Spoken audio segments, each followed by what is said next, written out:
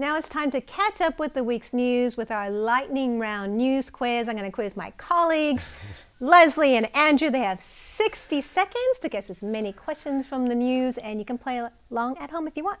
You guys ready? Yeah, sure. No questions about Ready fruit, says- right? I just want to make sure. No. Okay.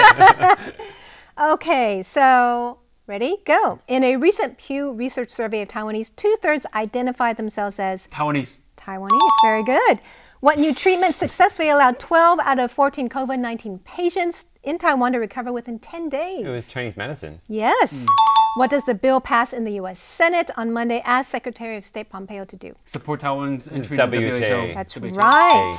Amendments to the Senior Citizens Welfare Act says that who is now obligated to support the elderly financially? Kids? Their children? Kids always have been. Their The government? parents? Their friends? Teachers? Who else is in their life? Pets? Spouses. Oh, okay. What's happening on June 6th? June 6th. An recall. eclipse. Recall. Very good. Recall of Mayor Han Kuo-yu, who recently changed their references to Taiwan. 22 airlines. Very good, Wow, Leslie. damn. Who are resigning from their jobs today? The president, vice president? The cabinet? No. Cabinet. Very good, Leslie. And what scared a woman in Orchid Island when she was using the bathroom? A snake. An alligator. The scary hornet. Her friend. A cat? A dog?